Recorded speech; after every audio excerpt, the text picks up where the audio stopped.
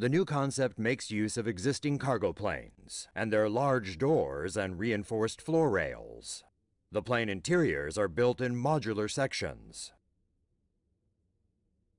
These sections can include a gym and even a play zone for children. The modular sections can easily be loaded onto the cargo plane. Once in the plane, they are securely latched to the floor.